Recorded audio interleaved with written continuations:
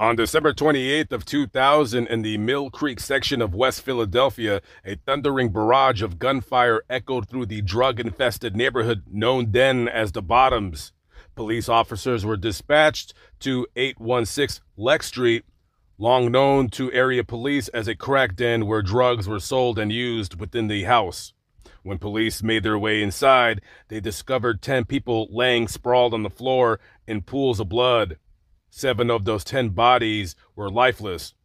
The victims, Alfred Goodwin, 54, Edward Sudler, 44, Ronette Abrams, 33, Calvin Helton, 19, Tyrone Long, 18, George Porter, 18, and Samuel Harris, Jr., 15.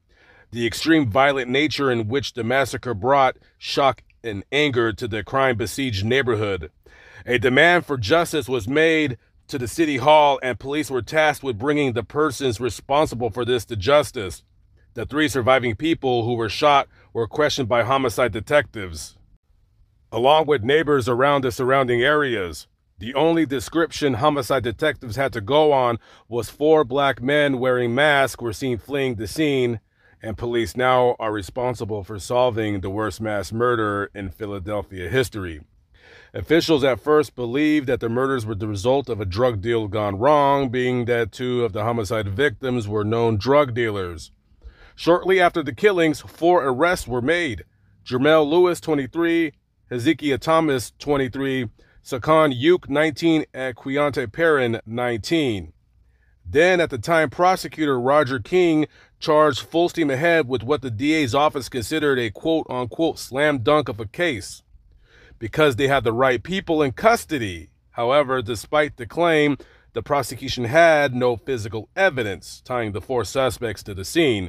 The only evidence was one of the surviving victims, Yvette Long, who was the aunt of one of the deceased, accounts of what took place, and the confessions of one of the accused suspects, Jermell Lewis, which many said was coerced, and he later recanted, saying it was forced under duress.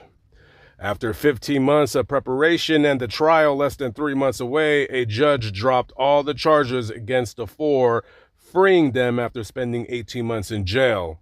The wrongfully incarcerated sued and received a $1.9 million settlement, which was split 4 ways after attorney fees.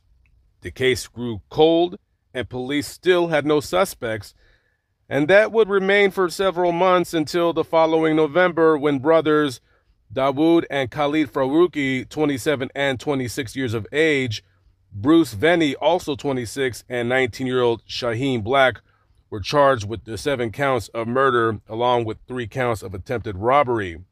Shaheen Black was originally a suspect in the case, but later was released after detectives didn't believe his story. Black would later plead guilty to avoid going to trial and received 7 consecutive life sentences.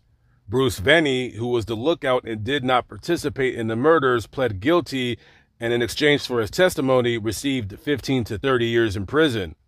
The Farouki brothers were later also found guilty and avoided the death penalty by pleading guilty and giving up their right to appeal.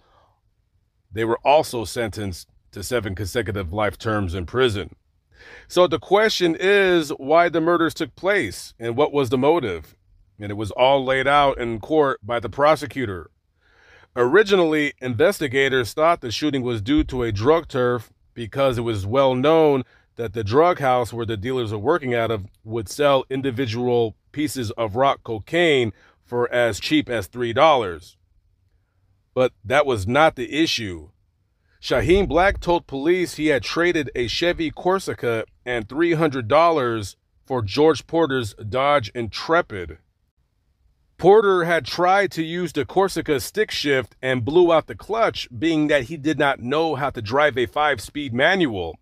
After the car broke down, Porter went to try and get his car back, which by that time had been traded to Dawood Farouki for a pistol. Porter wanted his Dodge back but refused to pay for the damaged clutch. After leaving the following evening, Porter went back to take his car back with an extra set of keys he had. It was this bad car deal that 7 people were murdered.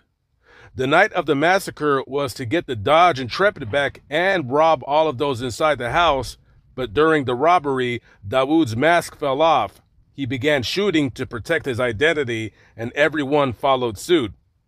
A $129 part would have prevented the murders of 7 people. Here we are in West Philadelphia. We are walking on Lex Street, and I'm gonna say this place is not as bad of a neighborhood as I thought, but it's still pretty dicey around here, but they fixed it up quite a bit. And that is 816 North Lex. That is where the massacre occurred. And looks a lot nicer. They've rebuilt everything, rehabbed everything. So yeah, I can tell that this is one of those neighborhoods where one block will be nice, one block not so nice. And oftentimes when I do these neighborhoods, get out of this truck's way.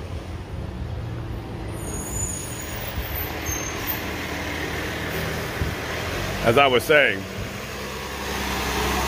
as this truck passes me, a lot of times when I do these neighborhoods, I'll read the comments and people will say, oh, that neighborhood is not that bad. Oh, why are you disrespecting my neighborhood? You're making it look bad. My intention on this channel is to not offend or upset anybody. But I guess I'm one of those idiots that sees with his eyes. I don't know. I blame my mother for that. But from the looks of it, this neighborhood, just from me driving around for the last 15 minutes, I will say, not as bad as I thought.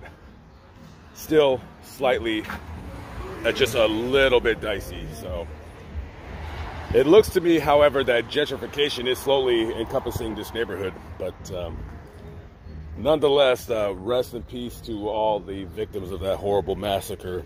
Needless violence, needless death. Okay, guys, I'm out of here. Be safe, y'all. Peace out.